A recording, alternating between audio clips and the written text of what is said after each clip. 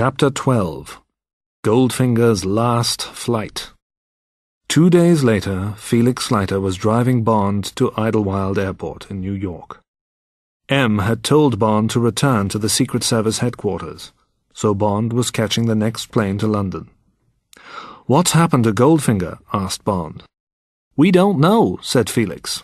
"My men caught up with the train, but there was no one on it. Goldfinger and our job had got off somewhere.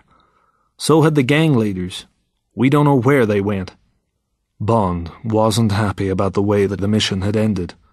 The robbery of Fort Knox had been stopped, but Bond hadn't caught Goldfinger, and he hadn't got the Bank of England's gold back. The 5 gang leaders had also escaped.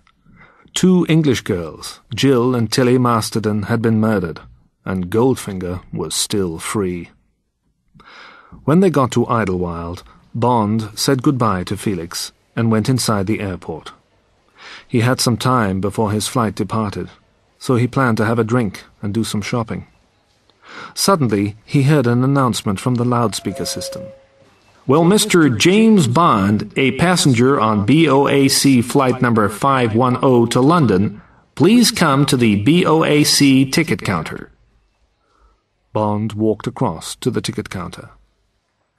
"Please, can I see your health certificate?" said the official behind the desk. Bond took out his certificate from his passport and handed it to the official.